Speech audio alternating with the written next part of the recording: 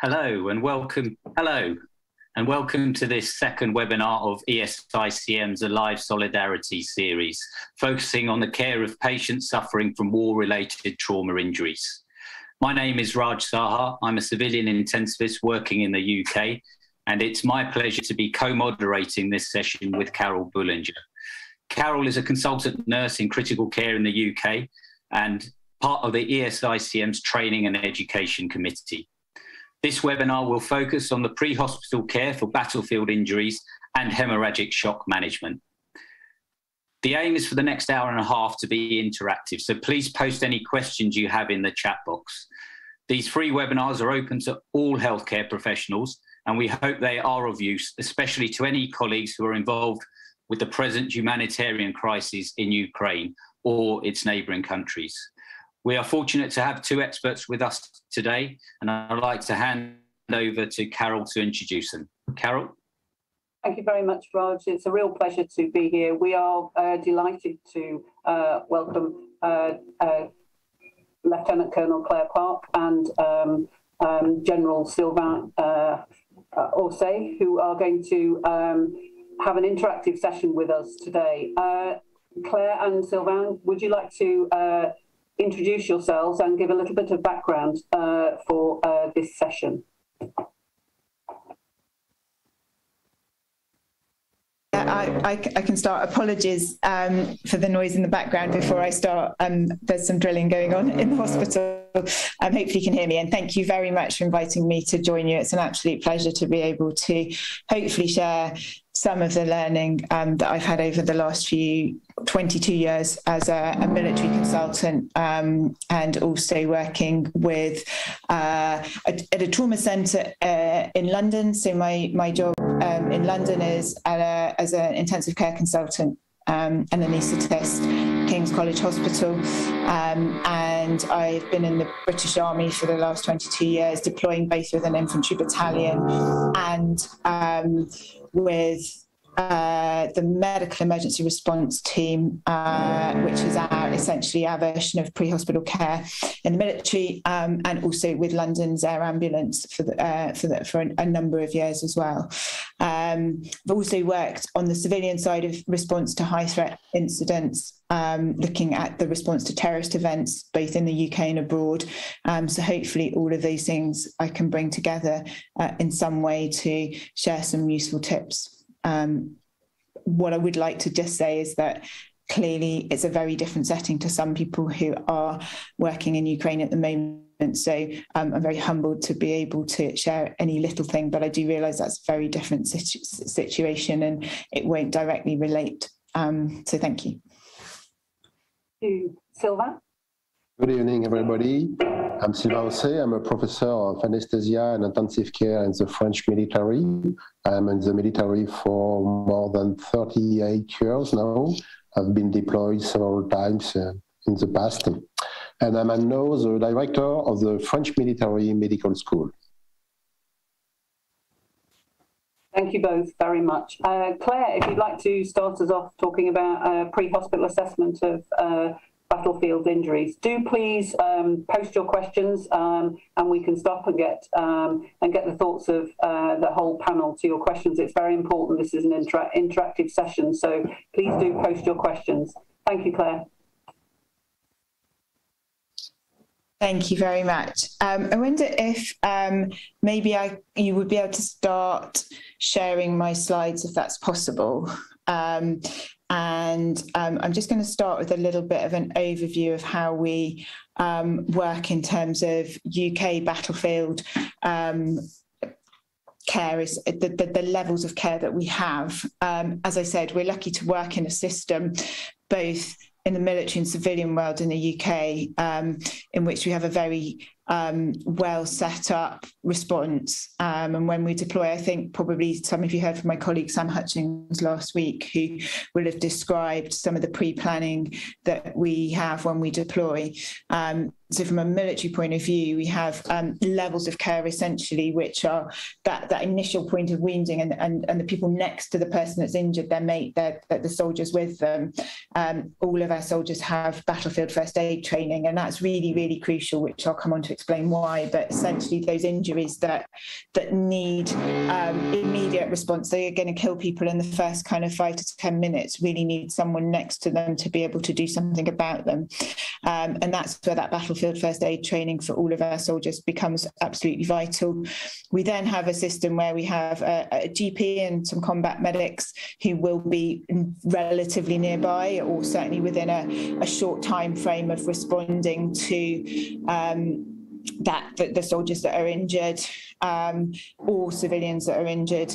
And then further back, we have what we call the dressing station or the field surgical team, which would be available within an hour or two.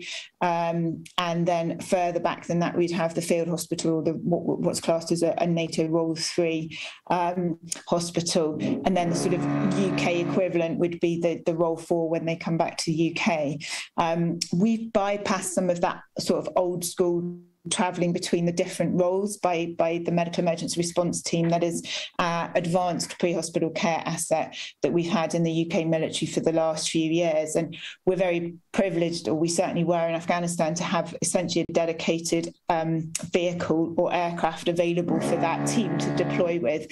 Clearly that's not always going to be the case even for us now, but in many situations having a dedicated vehicle or aircraft is not necessarily an option. But what I thought I would do is just kind of cover some of the learning and the ways we've set that up. If you do have the option of doing that, because it certainly can make your life easier if you have the availability of doing that.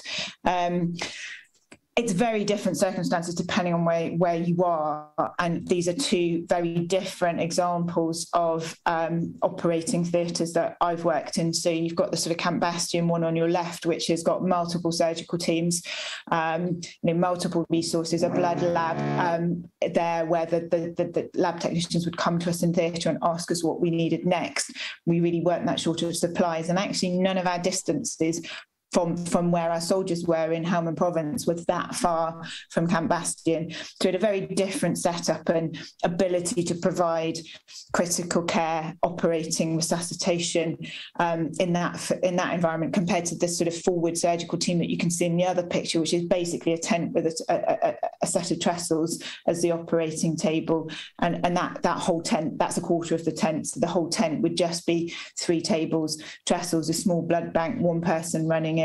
And so definitely that's where, when we come on to talk about the sort of blood supplies, where Sylvain will come in with some of his thoughts on how we can combat that problem.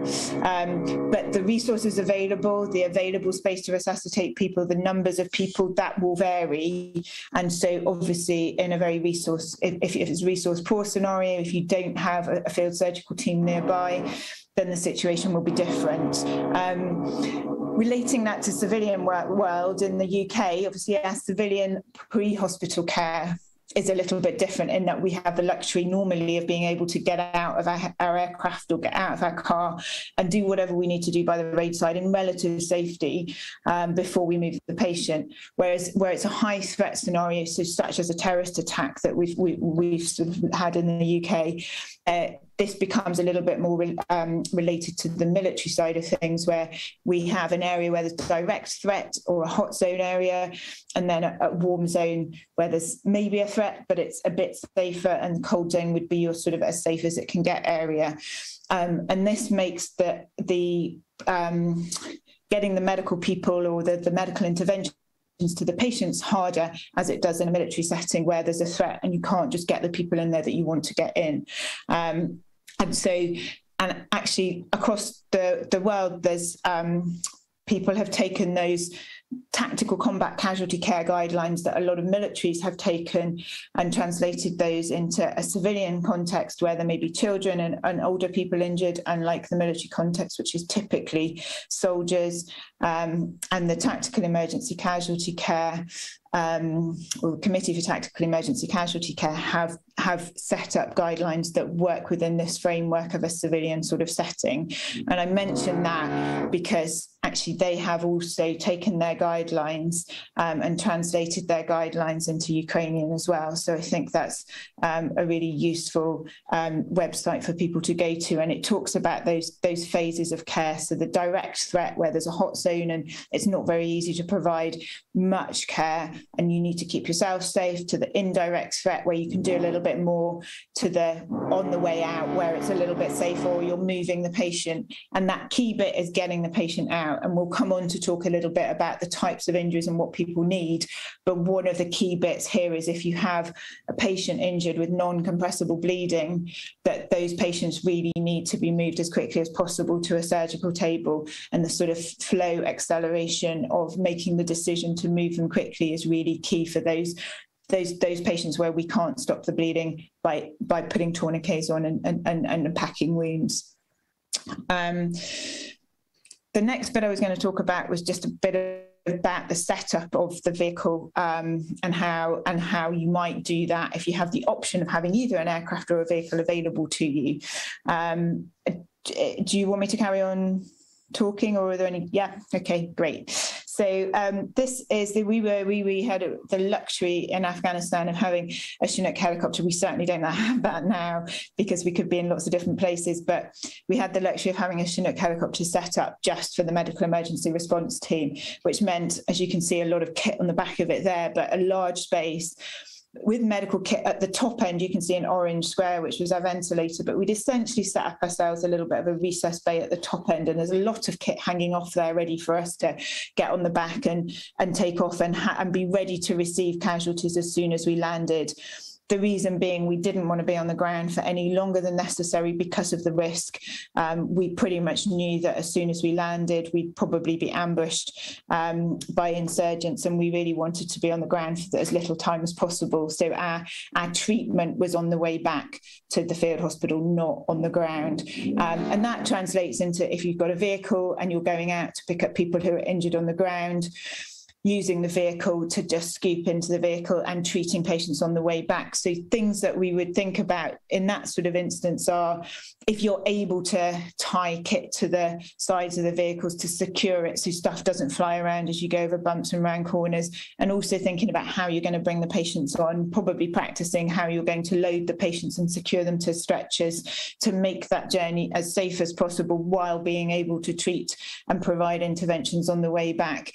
So if you have a set-up ambulance, that's much easier, but even then, still having kits accessible and not flying all over the place is one of the challenges, and something that we sort of had to work around to make the most of the environment. And in this case, we were lucky we had nice matting for our knees, but certainly if you're going to be kneeling, a really simple tip of having some form of knee pads or foam on your knees so that you can wedge yourself in place and be comfortable if you're going to be on your knees for an hour or so sliding around trying to provide treatment is quite a useful tip, as well as a head torch that might give you different colours. So white light is great if you're not tactical, but if you don't want to be seen by the enemy, then you might need red light or blue light, which will change your ability to see blood and how patients will look.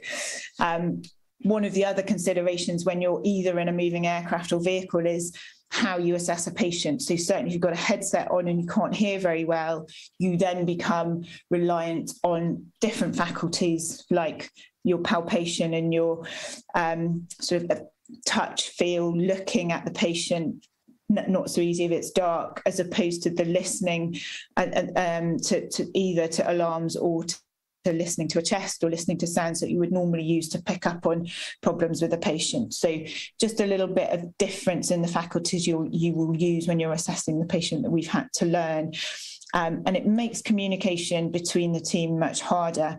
And we'll come on to that human factors a bit later on. The other thing I guess I would want to mention at this point is the makeup of your team. And in an ideal world, we had a team of at least 2. We were lucky in the back of the Chinook to have a team of 4. But in the UK, when we work in pre-hospital care, we would, as an air ambulance team, have 2 of us.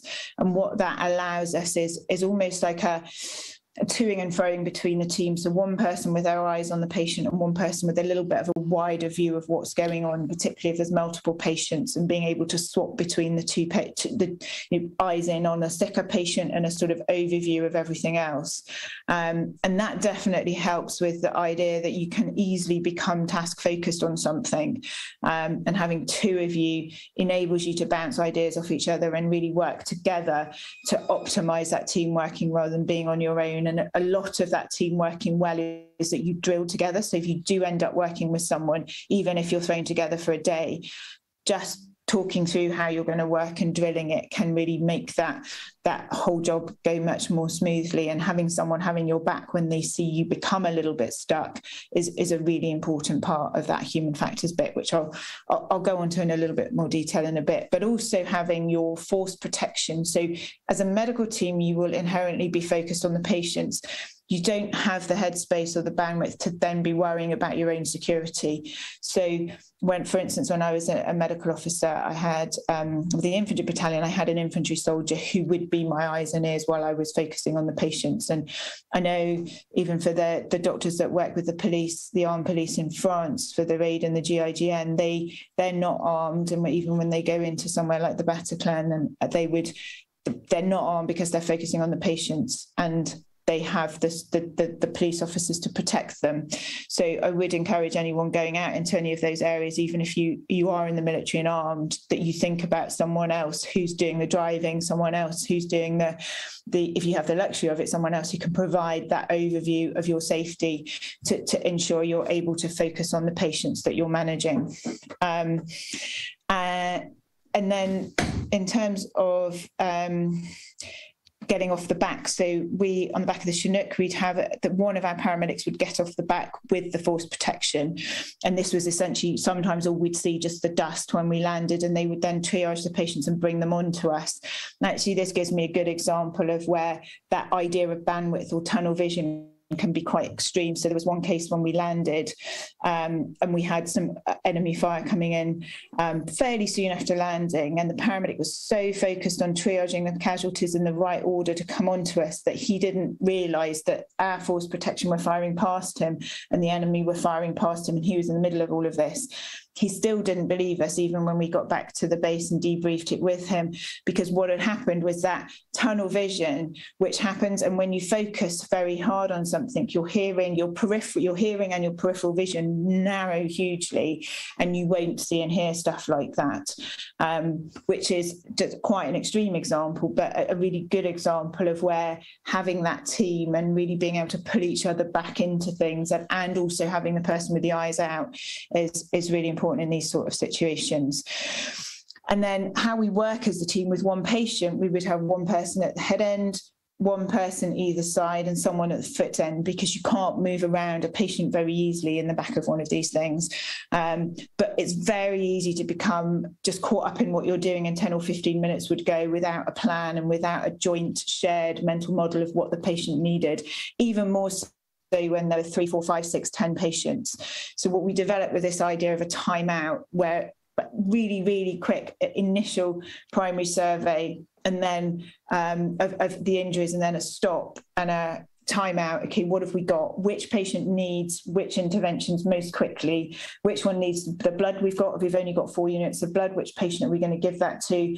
And which one needs the advanced, the doctor maybe, which one needs other treatment? And how can we best optimize it? Because otherwise 15, 20 minutes goes and you haven't really got on top of it and achieved everything. So that timeout was really critical for us to optimize our team and our priorities. And that's something that I would encourage, if you're working in this sort of an environment, to try to do. Similarly, we would do that in the operating theatre, where the anaesthetist would just do a stop and get the surgeons to at an appropriate time to catch up and work out where we're at, so that we don't lose track of time, the patient's not on the table for too long, and we don't lose track of what's happening. Sorry, my lights keep going out. So that sort of human factors thing that I'm sort of alluding to there is explained, I think, quite well in this Yerkes-Dodson curve, where we look at a simple task. you really do need to be focused, and you will not see or hear anything else. And if you're operating as a surgeon, that's what you need to do. So, but if you've got a difficult task where you're managing multiple patients, then you really want to be able to take in all that extra knowledge and information that's coming in and assimilate it into being able to make decisions and make things happen. So when you're fully aroused because there's lots of information coming in, your performance is as good as it can get. But as soon as too much information starts to come in, you start to fail. And I've noticed myself doing it at home. Sometimes I've got 10 jobs to do, and I stand and walk in a circle because I start to do one of them and I start to do another and I start to do another, and actually you don't achieve anything. So it's that concept of really trying not to overload your brain. And there's things we can do to try to optimize that, not only pulling each other back, but pulling ourselves back when we realize that there might be a problem. And the medicine is medicine, and this talk is not about teaching people how to be a doctor or how to be a nurse or how to be a paramedic, but a little bit more about how to make that happen. And in our experience, it's usually the human factors that stop that happening when you know what to do. Some of the things we've learned over time are things like motor programs. So for instance, when you drive a car, most people probably drive a car and don't think about how they do it, because that program is so programmed into what they're doing that they do it automatically. So one of the things that we would do if we did a pre-hospital rapid sequence induction of anesthesia is to have drilled that so much as a pair that we actually don't have to talk about it, and we don't have to plan, and we know exactly what each other's going to do, and you do the same thing every time. So the drugs are set out the same. You always use a bougie. You always use a kit laid out in the same way every time. So that removes that question that you might have about how it's going to work, and you have more headspace to decide what you're going to do. And then the other thing is to not assume that if you say something, someone's heard it, because as we've seen, people can focus and they might look like they're listening, but they won't hear if they're focused on something. Talked a bit about the timeout after 90 seconds and that idea of a shared mental model. That's really key, that everyone's on the same page. Even the non-medical people can help you make stuff happen if you tell them what it is you're trying to achieve. And then it is worth remembering, if in the debrief, that everybody will remember the job in a slightly different way. So it's really important to, just because someone said, oh, that didn't happen, they may not have seen it happen, they may not have heard it happen. And that debrief is really important to work out why you did stuff and how it happened and what happened, to learn from each patient that you see and each experience. And that's one of the things we focus on quite a lot as well. This is a huge topic, so I'm not going to go into huge amounts of detail.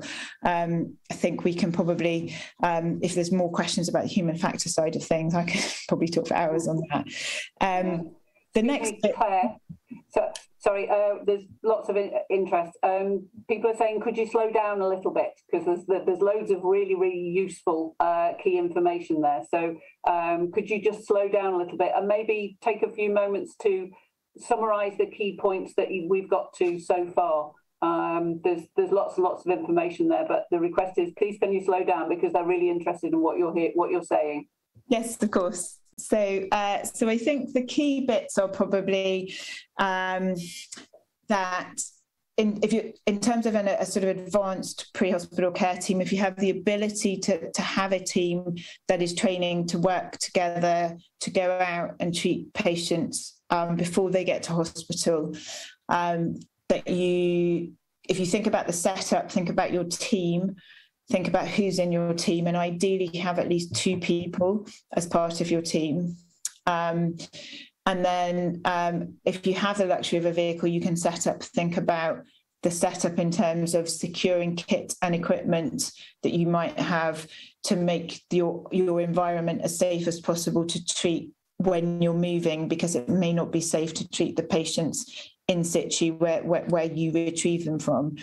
And then in terms of the sort of human factors or the crew resource management, thinking about how people can become task focused and not see or hear things, and remembering to have that shared mental model, so a timeout or a stop to try to catch up with each other, make sure everybody's on the same page with the same priorities, and using things like motor programs and drilling things that allow your head to have more headspace, essentially, to make that happen. I think that's probably the key bits of the bits I've talked about so far. And they're just also mentioning that the idea of the early treatment, you know, that buddy aid of first responder interventions isn't the advanced medical team. It's probably the people on the ground that are going to make a difference there. And that was essentially where I was about to come on to in terms of timings. And I think we know that from recent conflicts, there are some patients that die immediately that there's nothing we can do about. 10% more die in the first 10 minutes. So we have a window there. These are not necessarily preventable deaths. And the preventable deaths are the ones that we're most worried about, because they're the ones we can make a difference for. But there are a few patients that we know we need to do something for in that first 10 minutes, a few more in the next 10 to 60 minutes, and a few more after that. But essentially looking at targeting those patients in the early few minutes. It's not changed that much over time. This is older data from Vietnam, which is similar numbers. So there's really critical interventions that need to happen in that first 10 minutes. And this was just summarising what I was talking about to begin with, which is really those two causes of death in the first 10 minutes we think are probably, or definitely, airway obstruction and catastrophic hemorrhage. And those are the two things that the person next to you, or a bystander, as we might call them, someone, a civilian, uninjured, who might be able to help you, can do something about, and is the thing that the medical response as such will probably be only there later than that and not able to make that happen. So just doing a simple jaw thrust, opening an airway. If you can't stay with them, putting someone into the recovery position and making sure their airway is open so that they're posturally draining, even if you still have some incoming fire. The idea of care under fire is that you just pull someone onto their front and then move on, and at least their airway is draining. And then the second bit of that immediate intervention is for this extremity hemorrhage, what we call catastrophic hemorrhage. And again, if it's really properly catastrophic hemorrhage, you don't have very long, and that needs to be someone next to you. So we would train all of our soldiers to put a tourniquet on, but it's not very easy to tighten it properly yourself, particularly if the injuries are high, like this amputation that you can see in this picture here on the right of the screen. So putting that tourniquet on really high and tight to make sure that you've stopped any bleeding. You can reassess it and move it down once it's safe and once you've got a bit more ability to take the clothes off and have a proper look at where the injury is. But we do know from Afghanistan and Iraq that the introduction of tourniquets definitely saved lives and reduced mortality from extremity hemorrhage by 85%. They don't all have to go on high. And the picture you can see on the left is of a foot, essentially, and a lower limb injury. And putting a tourniquet on below the knee, if the injury is low enough, will mean that there's more chance of saving the rest of that leg. So where you put the tourniquet is important. Putting it on quickly and being trained to put it on for this type of sort of blast injury is really important. And then the other injury that will kill people in minutes is this sort of junctional arterial bleed. And that may not be from a blast injury. It may be from a fragment from a blast injury, or it may be from a stab wound or any other penetrating wound. And we sadly see this quite a lot in London on the streets with stab injuries, not a typical battlefield injury, but people bleed from those femoral wounds, and the solution is to pack them. And the thing that I would encourage people to focus on is it doesn't really matter what you pack it with, but packing to get to the base of the wound, to press, essentially to compress where the artery is bleeding from. There are things like hemostatic gauze, such as Kiter gauze or Celox, that you can pack in to help draw the water away from the wound and help the blood clot. But the key bit is the pressure and the packing at the base of where the wound is bleeding from. And that, again, needs to happen if it's neck, if it's axilla, if it's groin, it needs to happen quickly, because it doesn't take very many minutes to bleed from an arterial bleed. And this idea of care under fire, of if you've got incoming threat, how can you manage this and still manage the threat, is something that we're taught in the military, where, as I mentioned, if it's just pushing someone onto their front to manage their airways, you go past them, and maybe even throwing them a tourniquet to put on for themselves, or giving it to someone who's a bystander who can help, or using an improvised tourniquet. And we haven't talked about improvising here, but it is possible to improvise tourniquets in this environment as well. And then we would move on to the sort of next step of interventions, which might be the more medically trained people, where you've got not just those basic interventions, but providing intravenous access and pain relief. A lot of the injuries are difficult to properly manage in terms of tourniquets are really painful, splinting broken legs is very painful, and it's hard to pack a wound properly if you're in pain, because you end up not doing it as effectively as possible if the patient's screaming while you're doing it. So there's definitely an element of, certainly with people that have been thrown, who've got multiple blunt injuries, fractured limbs that need splinting, that getting pain relief in early to be able to move them effectively is really important. And it's something that I think even in the civilian world we're not necessarily that good at, if there's a high threat area there. Blood, I think we'll come on to talk about a little bit later on, but what we would aim to do if someone's lost a lot of blood is not to replace the lost blood with water, but replace it with blood products if possible. Having said that, if you don't have blood products, maybe you might have to use water for a little bit. To finalise that kind of bit of the early interventions, and then the sort of coming on to the slightly more medical interventions, I think there's limited kit that you need to have available to you, and I'm sure most people are familiar with these sorts of bits of kit. None of these bits of kit take very long to use. Things like the tourniquet, the Celox, the blast bandage for packing wounds, and particularly for the blast bandages, using the blast bandages in an inventive way. If you need to get pressure on a dressing and you've got to leave the patient, thinking about using maybe the armpit or the other side of the patient as like a fulcrum, a point to get pressure around, so that you can enable that pressure to be built up on the wound and then move on to the next patient. Simple airway adjuncts. iGel, maybe if you've got the ability to ventilate a patient, or a surgical airway is something that a lot of our soldiers were trained to put in place.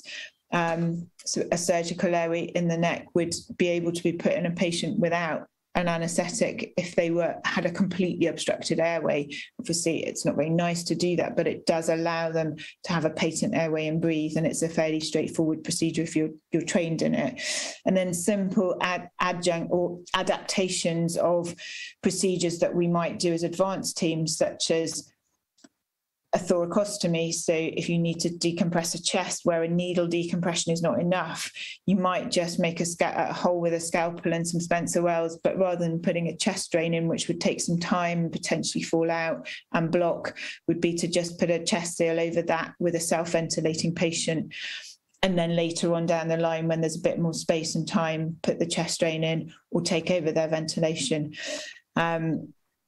So relatively simple kit, and thinking about how you lay that kit out so you know how to access it would be one of the really important bits. And little things, so just sort of summarising some of those practical tips, I often take an ammo bag like this with just the things that I'd want on me immediately, so that I know how to get to them and it's thrown over my shoulder and I can swing it around and access those bits that I need without having to get lots of bags off my back and open lots of kit. So knowing where your kit is and knowing what's in it can really help that sort of headspace. Simple stuff like a small monitor for the SATs and heart rate, scissors, head torch, knee pads if you're kneeling, and anti-sickness stuff if you're tactically flying and you get really sick, are just, it's situation dependent, but they're things that we've certainly learned to do. And that pain relief, the really important bit of pain relief. Claire, can I just interject? We're getting lots of questions coming in, and I'll try and structure them in some way. But just based on your last slide, one of the questions we had coming in was, if you could only have one piece of kit or equipment, what would it be in the field? Okay, that's challenging.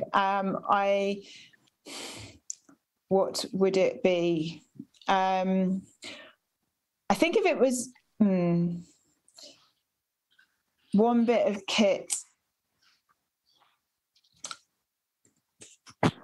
I think it depends who you are. I'm taking my time to answer that, because I think you can potentially improvise with tourniquets. I think the blast bandage, the field dressing you can see there is a very useful bit of kit that you can essentially make a tourniquet out of if you tie it tight enough, and you can use to pack wounds and achieve hemorrhage control. If you're on your own and you've only got one bit of kit, it might well be that. Assuming I had something I could find to improvise with a windlass device. Thanks very much for that, Claire. If I could possibly bring Sylvain in here as well. Claire spoke a lot about the developments we've seen in recent years in pre-hospital care. Do we have any information about how that has affected outcomes over the years? Yeah, it had a wonderful outcome over the years. For the very first time, at the beginning of the second millennium, the death toll of war injury has decreased as low as 10% of the soldiers injured. During decades, it has been stable between 30 and 20% of war injury who will ultimately die. And actually, thank you, Claire, for your amazing talk about the amazing job that the UK have done, especially in the Afghanistan. We have learned a lot during the recent war.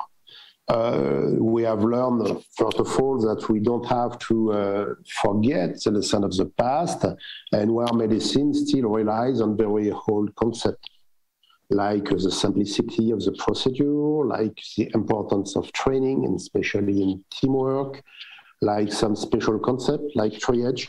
But what we have learned, and will probably explain that the death toll has been divided by twofold, is about two main reasons and three breakthroughs, and we have probably one path to explore for the future. The two main lessons, actually, is that the vast majority of the deaths occur before reaching a medical treatment facility, before reaching a surgeon, before reaching an hospital. This is only true when you have a comprehensive network of care, of course, because if you save someone at the forefront and there is no surgeon to take care of him, it makes no sense. The second lesson is the importance of time factor. The importance of time factor is obvious for anyone, but what is very important is that especially the US, but also the UK, have nicely shown that the death toll can be decreased sharply when your evacuation time is below 90 minutes, probably around 40, 60 minutes. And also that life-saving intervention are not the absolute enemy of time factors. It's important to do both.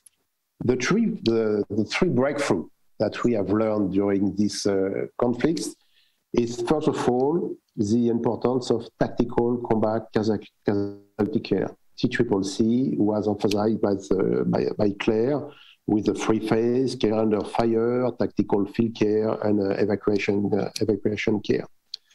The second breakthrough is a civilian breakthrough now. It's a damage control surgery, but it's not feasible in the pre-hospital phase. And the third breakthrough is the damage control resuscitation. And we have shown that the outcome of the patient vary widely according to the nature of the transfusion therapy. Again, it's a breakthrough from the hospital, but it brings us to the path probably we have to explore for the future. It's to bring the damage control resuscitation outside the hospital. It has a name, it's remote damage control resuscitation. It's pre-hospital transfusion, but not only pre-hospital transfusion, for example, use of tranexamic acid. And our fear, to conclude, our fears of the future after the 2 lessons, these 3 breakthrough, and this path to explore for the future, we have one fear, is that to lose the fire superiority and the air superiority. So the risk is to lose on evacuation time. And so probably the future will be prolonged field care, which is probably not a good thing, but we are not the master of the battlefield. Thank you very much, Sylvain. Thank you, Claire. If I could just come back to something that we're often asked about and is probably very relevant to our colleagues in Ukraine at the moment, and that's the issue to do with triage. Claire, maybe if you could just tell us a bit more about the actual practicalities of triaging when you're in a combat situation, and also Sylvain, if you could say a bit about that as well, maybe after Claire. Yes, of course. I'm not sure if my slides are still sharing, but they don't need to be at the moment if they are. In terms of triaging, if you've got multiple casualties, I think that there's a couple of different ways that you might triage, but from the intuitive triage, which would be a senior clinician looking at the casualties, the things that you're looking for are the initial assessment of any of those life-threatening the injuries being treated. So hopefully it's already been done before we get there, but a way of moving through the patient, so airway and catastrophic external hemorrhage are managed immediately. And then you move on to your assessment of, and I would assess each patient in terms of what the mechanism of injury is, and therefore what the likely injuries I'm looking for are. And in terms of battlefield mechanisms, obviously there's a number of different potentials, from blast injury, gunshot wounds. It could be a rollover road traffic accident, an RTC or crush injuries. So looking for what's happened, if someone can tell you, looking for the injuries that you find, and then working out the physiological effects of when you're assessing the patient, whether you think that if they're shocked, is that shock, if you like, lack of blood pressure, lack of peripheral pulses, is that because of a cardiovascular reason that they've lost blood? Is it because of a ventilatory reason predominantly, or is it because of a neurological reason? And we know that severe head injuries can present in a not dissimilar way to patients who may have lost a lot of blood and have internal bleeding, and they can look very shut down peripherally and very pale. And so that injury mechanism and the injuries that you find on examination, really nuancing your examination to work out what you think is wrong with the patient and why, is the first step in knowing what they need. And that triage then depends on where you are and what you have available to you. So if you have a patient with non-compressible internal hemorrhage bleeding into the chest, abdomen, or pelvis, and your surgical teams are hours away, then you may have to make a decision that if you've got multiple patients like that, you may have to decide which one is most likely to survive to be the patients that you evacuate or that you go with them.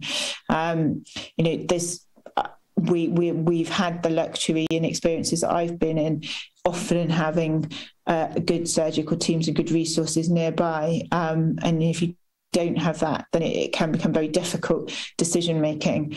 But the decision making is really on what's most potentially survivable. And if you have limited blood products, some of these patients are likely to need huge numbers of blood products. They may be survivable, but given the time and given the distance and given the blood products available, maybe they're not survivable, and that decision is a really difficult one to take. And it's not the sort of decision that you necessarily want to make on the ground where there's a threat to you, and you ideally would want to evacuate everybody, the people with a non-compressible hemorrhage first, essentially accelerating that flow of the people that need to be got to a surgeon. But if you're in a situation where you can't move people out and you're stuck, then you may have to make a decision on the ground, and it may be a difficult decision to make. And I'd always say trying to make that decision not on your own, if you have the ability to do it with someone else, is obviously a much better way to do it, as we would all know from trying to do that in an intensive care environment as well. So I think the summary of the triage, if you're a senior clinician and able to assess the patients and do that nuanced examination, is to really look at what you think is killing them, what they need, whether you have the ability to get them to that, and then prioritise particularly the non-compressible hemorrhage to get them to somewhere that can manage that. And patients that maybe just have ventilatory failure can be managed by an advanced team who can manage that on scene, for instance. And the patients with compressible hemorrhage can be delayed a little bit more than the non-compressible hemorrhage, because you can essentially control that with decent packing and tourniquets. Thanks, Claire. And Sylvain, how about the actual triage process, maybe when the patients have been evacuated into a hospital and they need their damage control surgery? How do you go about your triage process at that site? It's the same triage process like all the NATO army. Basically, 4 categories: those who need surgery right now, those who need surgery within hours, typically 6, those who don't need surgery, and unfortunately, a 4th category, those who are expectant. Those are if there are no espoir, they won't survive. It's very hard to say, but triage is of paramount importance if you don't want to lose a patient who could survive otherwise. What you have to keep in mind is that around 10 to 20% of patients will need surgery right now. 20 to 30 will need surgery within 6 hours, and all of the patients won't never need real surgery, but only dressing. So don't be panic. There is 20% of the entrance of your operating room. There is only 10 of them who need to be operated, and probably 2 to 3 who need to be operated right now. Yeah, very, very ethically challenging decisions. And I think, Carol, you had some questions, I think, around the human factor side of things you wanted to put to Claire, just following on from some of those, ethically challenging decisions that some of our colleagues in Ukraine may be making at the moment.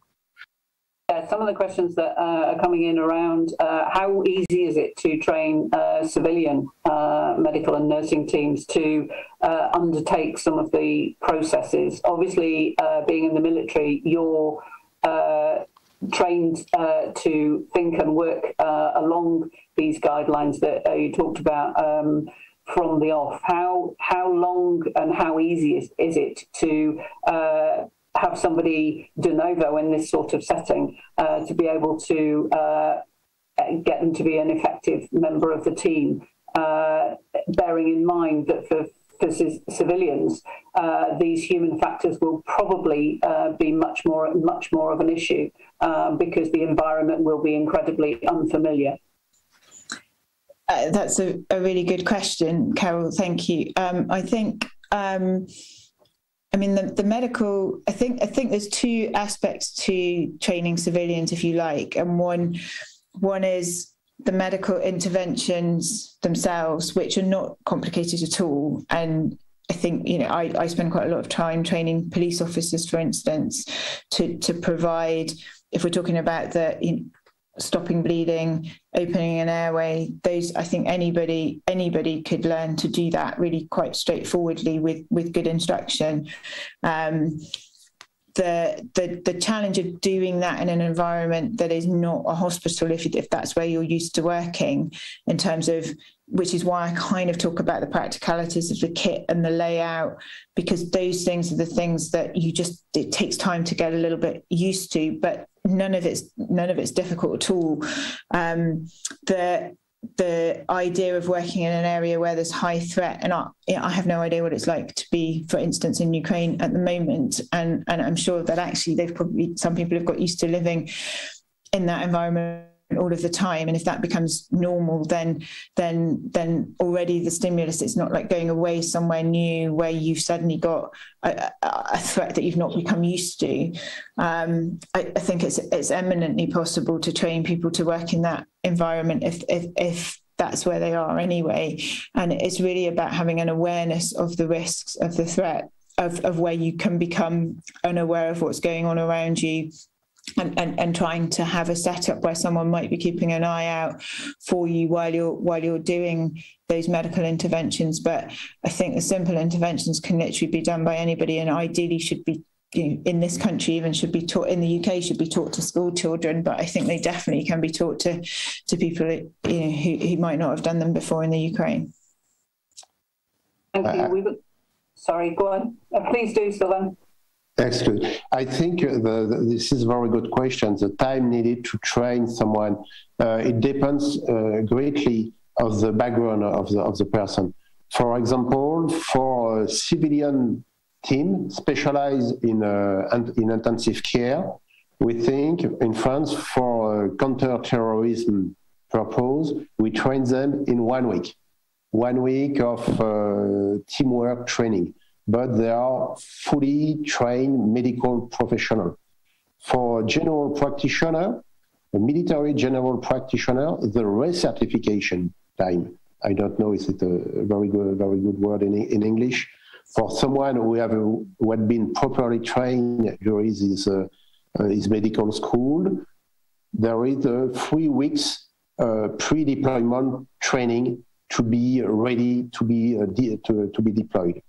For a surgeon, during his residency, he needs obviously 6 years of residency to become a surgeon. And during the 6 years, every year, he has 1 week of full military training.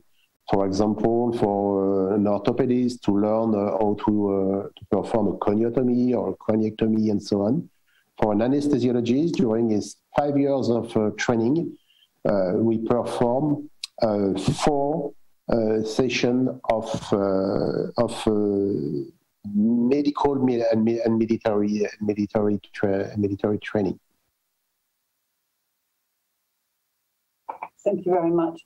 There's another question coming about pre-hospital care. So if pre-hospital care has to be is continued and with the victim undergoing damage control surgery in a makeshift operating theatre in the camp nearby, the question is, is it to be expected that there are fewer safety measures and more stress for the anaesthetist and the intensivist in continuing that work when you get to that setting? Sorry, just is it expected that there's more stress because yes, they're nearby where the enemy is? Is that the... Yeah, I think, but also I think it's moving from. I think what the suggestion is moving from a makeshift area operating theatre where some initial damage control may have been done, and then when you're moving the patient to a higher level of care, as it were, does that create a lot more anxiety and potentially less safety for the anesthesiologist or the intensivist is the question. Is that, I think is that moving and that changing of setting, does that cause more anxiety for those receiving and continuing that initial care? I would say not necessarily. I think that the imperative is really to get these patients to a place where you can stop the bleeding. If bleeding is the problem and it's internal hemorrhage, they need something to stop the bleeding to allow them to survive to the point where they can have definitive surgery. And often damage control surgery is that initial bit. It's not the full formal surgical procedure. It's just the initial stopping of the bleeding to get the patient to a point where you can get enough blood into them, fill them up, warm them up, and then complete the definitive procedure.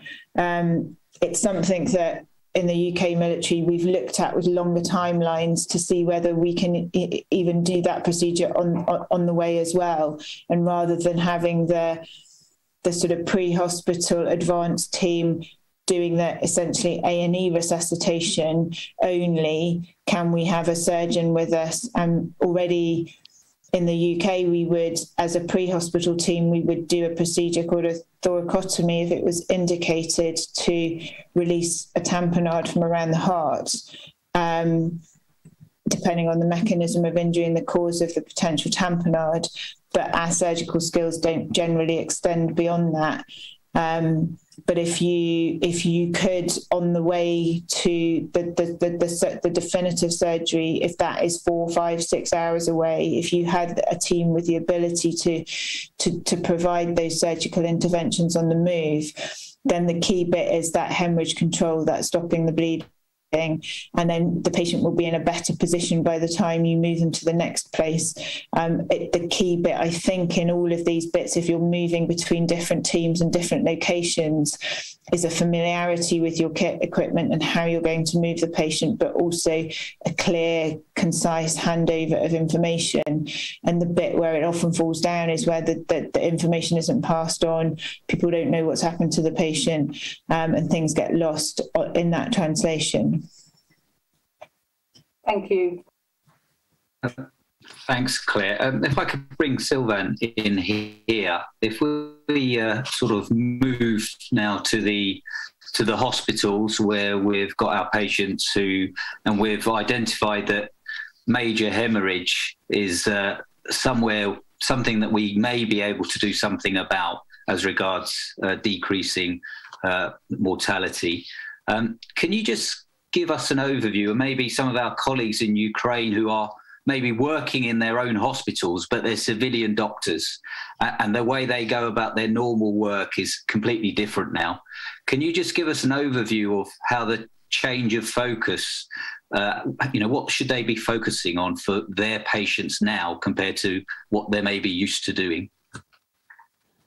I'm not sure to have understand. Your question is, what do the civilian practitioner have to change in their habits for the war surgery? Yeah, so for instance, we may have civilian surgeons who usually they do definitive curative operations, but here the focus of what they're doing is going to be completely different. It's going to be about damage limitation, damage control. So can you just give us an overview of what the key messages are as regards treatment now that we have our patient in a hospital where they can get further treatment? Okay. They have, let's pronounce the word, they have to perform a damage control surgery. Damage control surgery is for the sake of the multitude when you have a lot of patients, but not only. You have to do that when you have only one patient in order to do it quickly, and because of the fog of war from Clausewitz, you don't know if in some hours you won't have a lot of casualty. The principle of the damage control surgery, for those who are interested, can be understood in a very well done podcast, freely available in English on the NATO site of the Comets, 5 minutes podcast. And the goal is to operate the patient in only 30 to 45 minutes for each site of surgery. For multiple injuries, it will take hours, but the goal is not to do a definitive surgery, but only to do damage control, mainly control the hemorrhage, to stop to repair the gut, and to evacuate compressive pneumothorax and so on. And that's all. That's absolutely all. The surgeon don't have to close the wound. You don't have to do a perfect surgical procedure. When you have to do that, that's over. The patient have to go out the operating table and to be stabilized in the ICU. This is damage control surgery. It is hard for civilian surgeon who like to do a very fine and a very nice job, but it is of paramount importance. Thank you. And you mentioned those resources, those videos.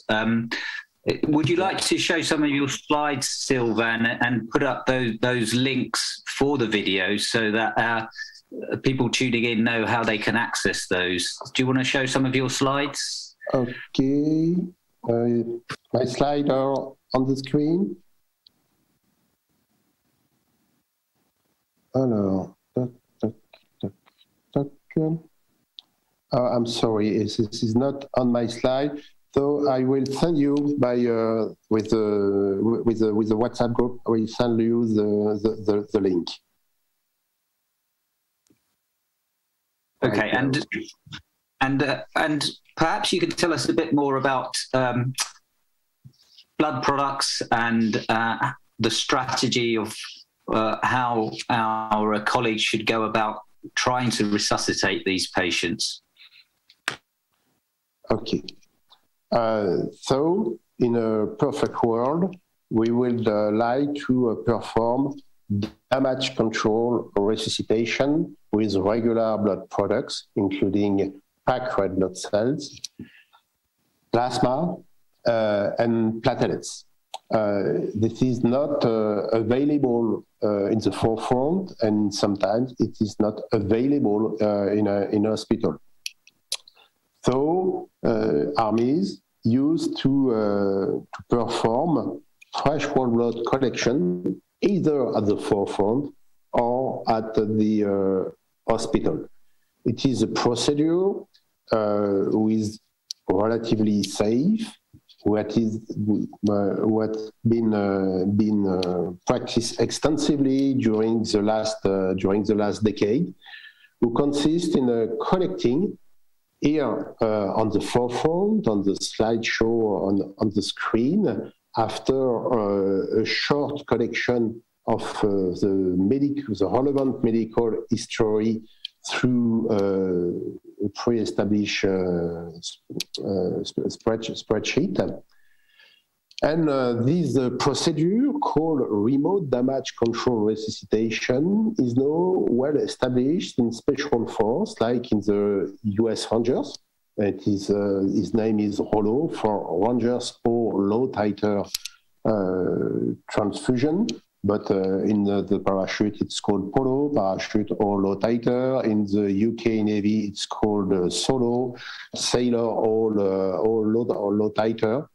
So it is the goal is to collect a product at the good temperature, containing all the products you need: red blood cell, plasma, platelet, fresh platelet, and to give it to the worst injured patient in order to buy time, if the evacuation time is too long, or to save the worst injuries. This is well known, even in the civilian, not exactly with whole blood, but we have a nice experimentation in the US and now in the UK about the pre-hospital transfusion, and especially on plasma, with very good results regarding the patient outcome on plasma. And this can be done with very simple device, not the device we usually used in a blood bank you can see on the left of the slide, but with more simple device dedicated to collect only one bag of whole blood to a known body known to be of type O, blood. In order to simplify the task in the French army, we put all you need on two bags, and when you open the bag, you have the device in front of you, and you have a simple sheet explaining you how to perform that. It can be secured greatly. It can be secured by performing, if you have 40 minutes in front of you, performing a quick test for hepatitis C. In 30 minutes, you have a quick test for hepatitis B.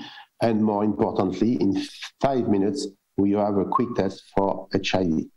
The question of typing the blood is not as simple as we can imagine, because a clerical error on the type could have catastrophic consequences, and we all know that performing a blood type at the bedside, like you can see and like we all know on a paper card, like in hospital, has a very great rate of error. Either you have a very special card, like credit card, on the lower right side of the screen, or you don't perform that. You don't perform a blood type, and you rely on the known blood type of the body who had been established according the known rules before living in operation. This is what is well established and well known for during the last decades of war.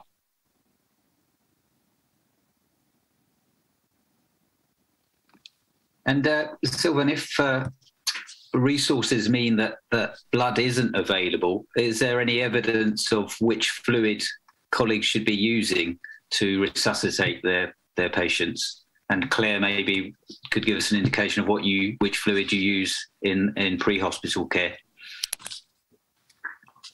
We have nice data concerning that.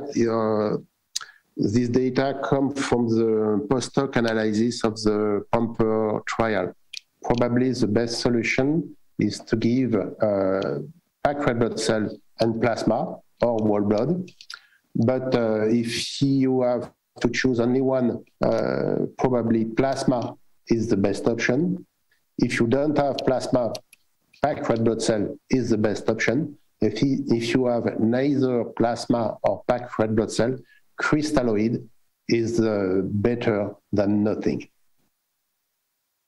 Do you agree, Claire? Yeah, completely.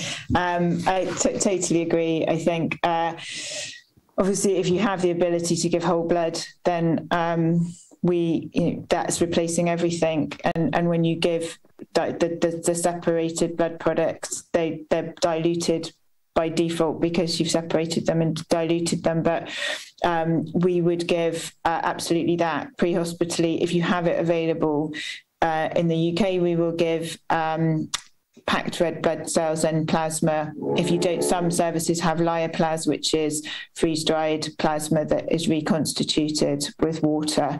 But ideally equal amounts of both if you have them available. And if you have neither available, then giving small boluses of crystalloid to maintain some circulating volume is better than not giving anything at all. And I actually think there are some people that say that you should, there has been talk at times of not giving anything at all, but if the circulating volume is so low that you don't have anything circulating, I think you do have to give something.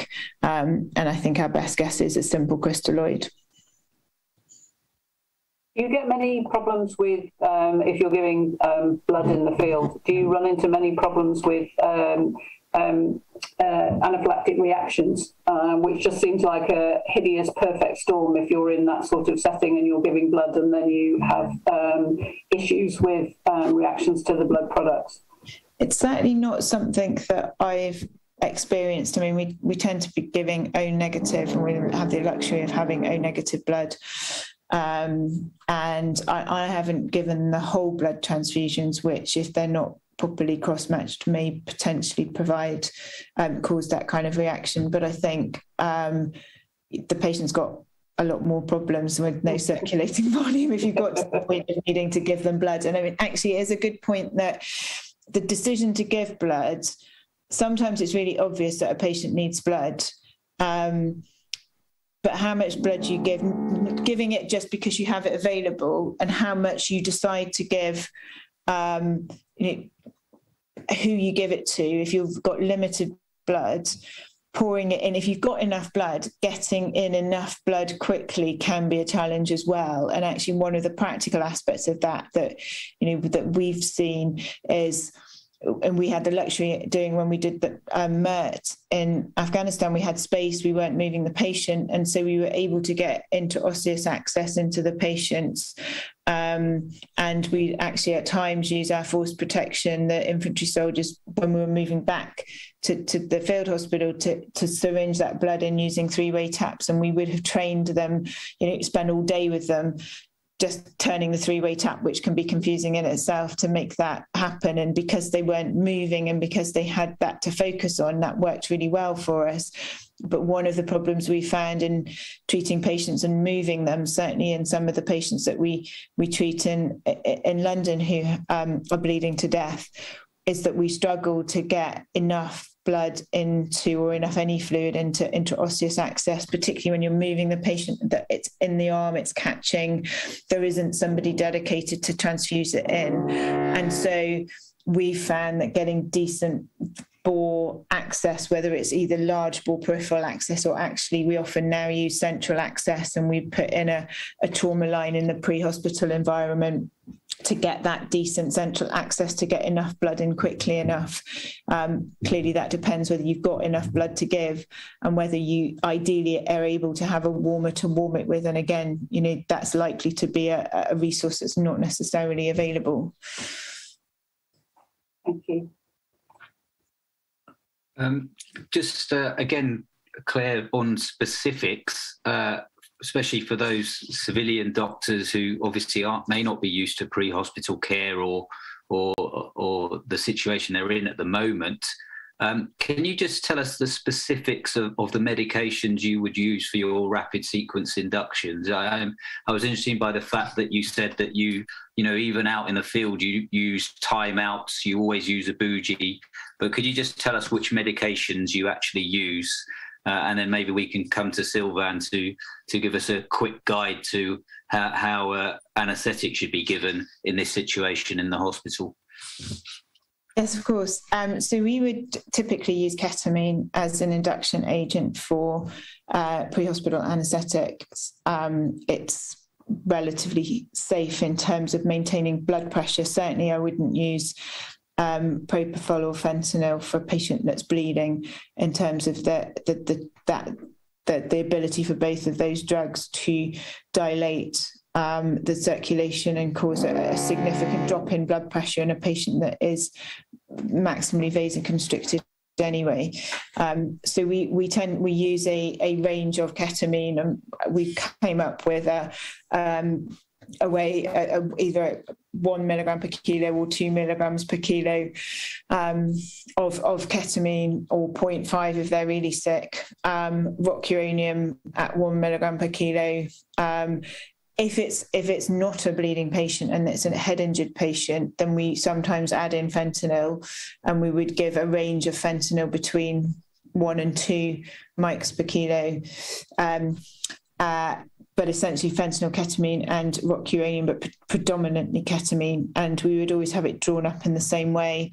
And it's really just a decision about how much you're going to give based on the physiology as opposed to which drug you're going to use. So it removes that debate where you could use any drug you wanted to, really, but it probably is the safest one to use there. Thank you. And Sylvain, anything different in hospital? Well, what I teach to my students for anesthesiology for hemorrhagic shock is 4 principles. The first is, in wartime, the best anesthetic agent is what you have. Sometimes you can choose. So the best is what you have. The second is that you must keep in mind that the doses should be divided by 2 or 3. And you don't have to be afraid about that. There is some physiological explanation to explain that people are still anesthetized with so small doses because of the reduction of the blood volume, the reduction of the protein, and so on. The third answer they have to keep in mind is that a resuscitated shock is still a shock. We have animal experiment and also experience showing that a patient who have been whose blood pressure has been restored with fluids, transfusion, and so on, for unexplained reason, will always need very small amount of anesthetic. And at the end, the fourth answer, the simplest for those who are started anesthesia, use 1 milligram kilo of ketamine. Thank you very much. I think we've got some more questions coming in. Carol, are there some questions that you'd like to ask from our participants? Yeah, there are quite a few. So just going back to what Claire was saying about IO access, what we're being asked is what's the best site for IO access for a patient having a dramatic blood loss? So I would say that we would put it into the humerus, into the humeral head, in terms of access that's more central. So particularly if you've got lower limb injuries or abdominal injuries, putting an IO into the tibia is far distal to where the injury is and less likely to get into the circulation. I certainly found that you can use an iliac crest, but it's very difficult to get it into the iliac crest in terms of positioning and its stability. So what we did have 2 options. We had the humeral head, but also the FAST device that you can put into the sternum. I've heard differing reports of which one of those is more efficient. I certainly, in my experience, found it more efficient to use the humeral head for syringing in intraosseous volume. What is important is that you do need to syringe it in. It doesn't run into the intraosseous needle like it would run into an intravenous cannula. You do need a 3-way, if you want to get the volume in quickly, you do need a 3-way tap and someone with a 50 ml syringe syringing it in and focusing really hard on not pulling it out, because as you pull to aspirate into the syringe, it's really easy to dislodge the IO needle, and you don't notice it until the shoulder is really swollen because it still syringes in quite easily. It's just not going into where you want it to. Thank you. And Sylvain, another question is around the COVID pandemic. in the middle of a war. How would, in your experience dealing with probably the fallout of lots of COVID on top of a ward, how can we advise our participants around managing those in potential infection issues on top of war situation with multiple casualties? Sorry, I don't have data on this issue. It's just your opinion about how to manage the challenges if you can. I would say treat first, but kill first. That's a great answer. Thank you. Any more questions on the site? I think people have found those links very useful. Are there any other sort of mnemonics or checklists you use? I was very interested by what you said, Claire, that you still try and maintain those timeouts. You still try and maintain those team briefs. So are there any other sort of standard operating procedures or checklists or mnemonics you use in the field and in hospital? So yeah, we have quite a lot of checklists in pre-hospital care. We almost too many at times, to be honest. But we in terms of checklists in general, we would use a checklist for kit to make sure that our bags are always packed the same way and the kit is in them and they're sealed, so we know that nothing's missing. When we do a rapid sequence induction, we would always use a checklist to make sure that we have everything out that we want to have out. And when you're not used to using a checklist for an RSI, it can feel like it takes ages, but actually what it does do is mean that you definitely have everything you need, so that when you have a problem, you've got your surgical airway kit available, you've got your eye gel available, you have the tube tie available, you have all of the things you need, and you're not scrabbling around for it, particularly if you're moving and you've got to locate kit and if you're getting stuff out, so you're not in a set up hospital. It's similar to setting up a rapidly set up forward sort of surgical team facility, that you would want to checklist you had everything available, end-tidal CO2 particularly.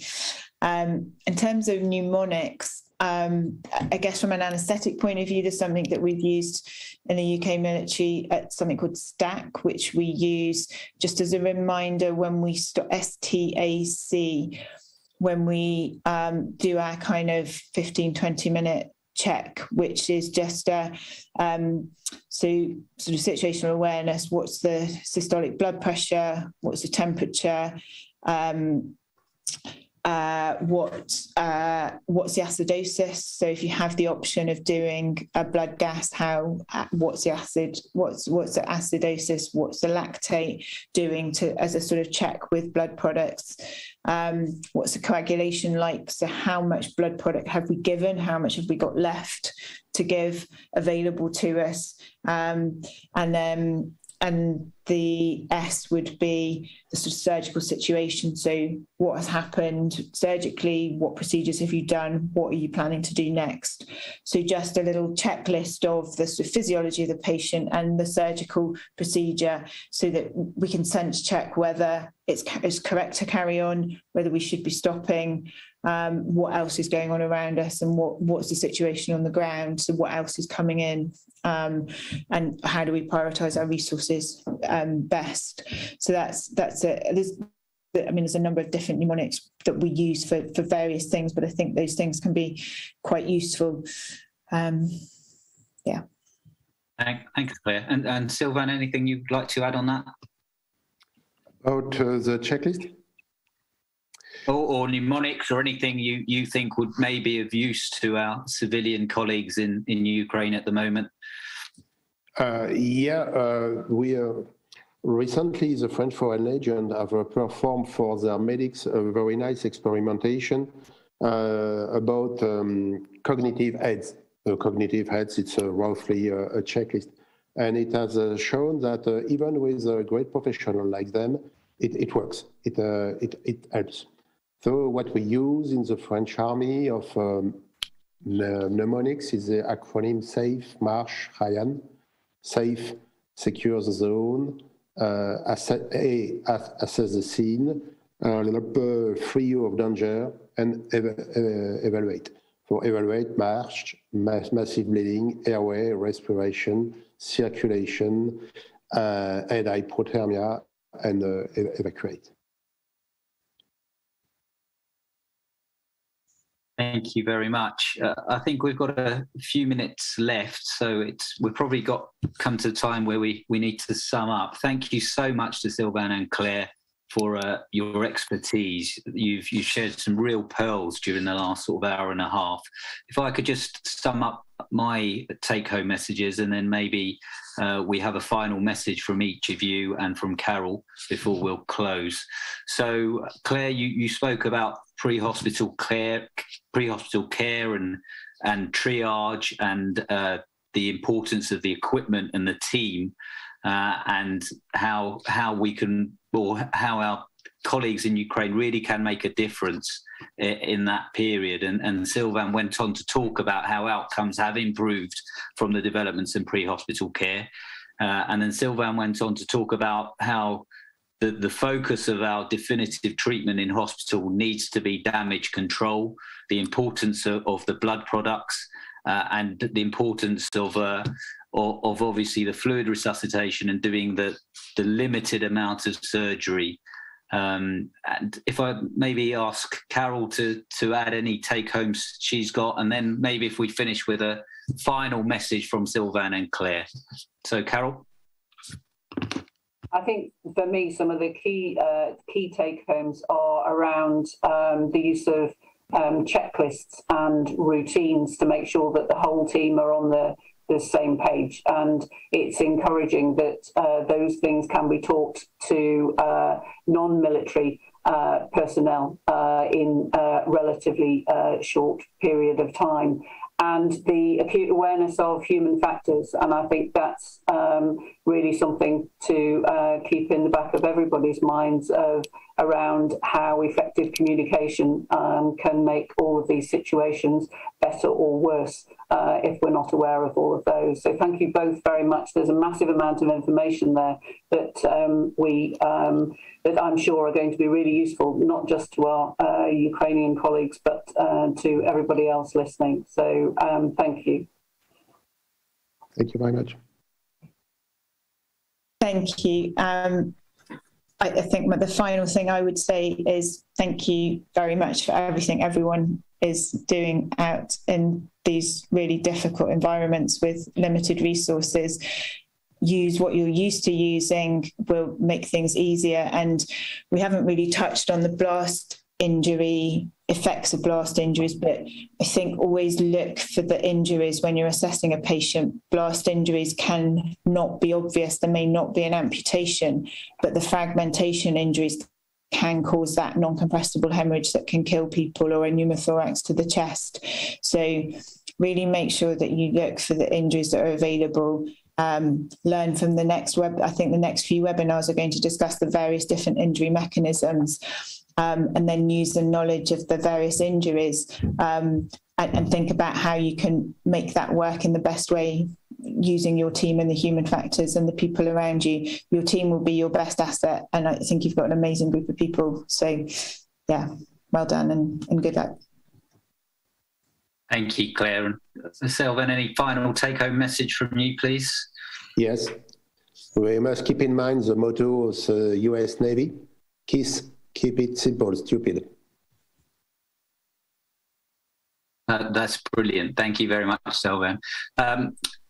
Just to remind you, following on from what Claire was saying, there are a series of webinars, and there's another webinar next Wednesday at the same time. So that will be 5 o'clock Central European summertime, and that webinar will be on crush injuries and penetrating wounds. So all it remains for me to do is to say thank you to Sylvain, thank you to Claire, thank you to Carol. Obviously, thank you to all of our participants. And obviously, our thoughts are with all of our colleagues in Ukraine and the neighbouring countries. And we hope that you can continue to stay safe. And we hope that this webinar has been of some use to you. Thank you very much. Bye-bye.